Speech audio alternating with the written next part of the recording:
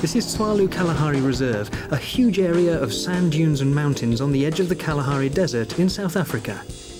First-class meerkat territory.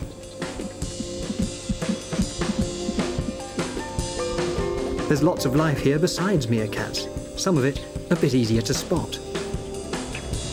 Some rhino up ahead, so I'm just going to back the car up and set the camera up.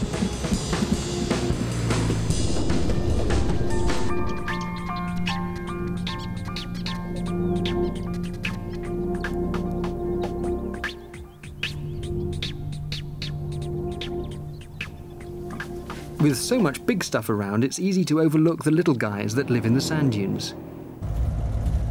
But there are meerkats here, and the best time to spot them is when they first wake up in the morning.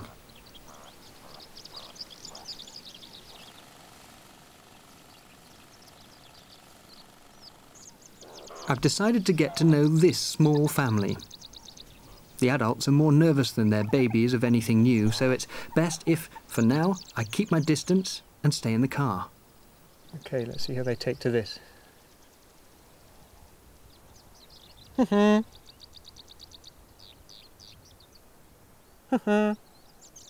not trying to mimic a meerkat's call. I'm just trying to make a distinctive sound that won't scare them, but it's one that they will gradually come to link with me. Got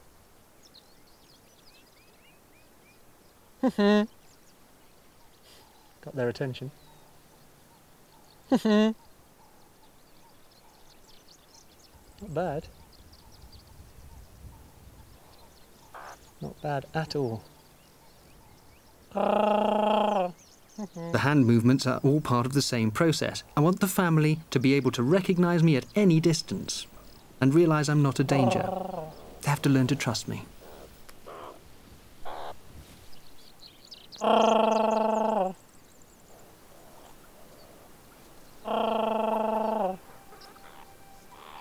This is what they're going to have to get used to.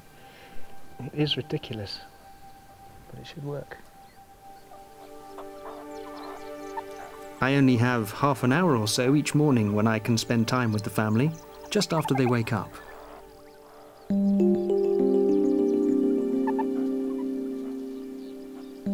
Once they've warmed up, they're off into the long grass, and I lose them.